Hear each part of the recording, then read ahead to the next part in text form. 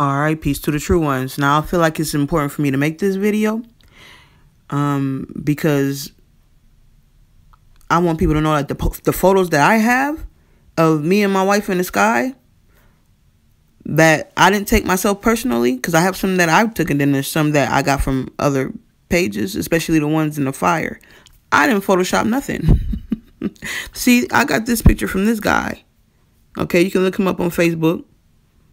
But this was in 2020 on Nipsey's birthday, actually. This is when it's actually happened. And it had to happen then because I prophesied that this was going to happen. I told everybody on my Facebook that we was going to set some shit on fire for him. All right? And, that's him. It's his face. You can clearly see. You can even see his braids starting to form at the top. Well, on the side, you can see his lineup. You see all that. And this was on his birthday. Now, I say that to say this because people are going to test me, and they're doing exactly what they're supposed to do. That's why I'm here, to prove to you. And it's not just going to be like. There's so many faces in these clouds if you look carefully. I see my wife. I see a few of us. I see a lot of faces.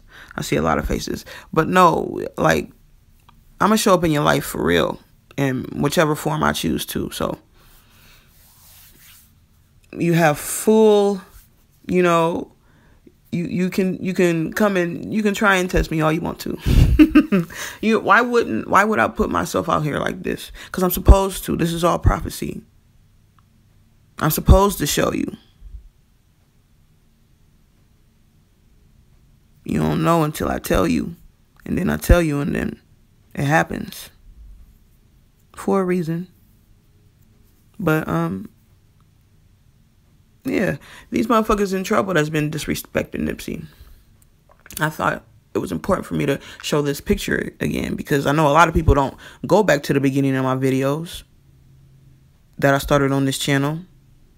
But they really should, so they can get a foundation on why I came back here. And that I ain't nothing to play with. Peace to the true ones.